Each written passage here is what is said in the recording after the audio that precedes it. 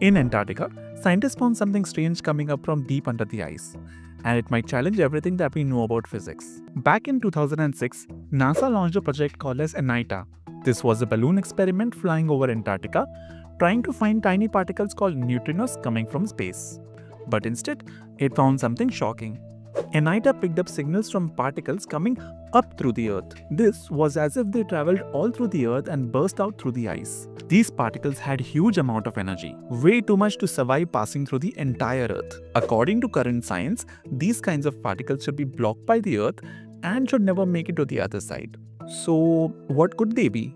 Some scientists think that they might be a special type of neutrino called sterile neutrino, or a side effect of dark matter, or a weird particle from supersymmetry called tau-lepton. Others say it might just be unusual reflections pooling the instruments.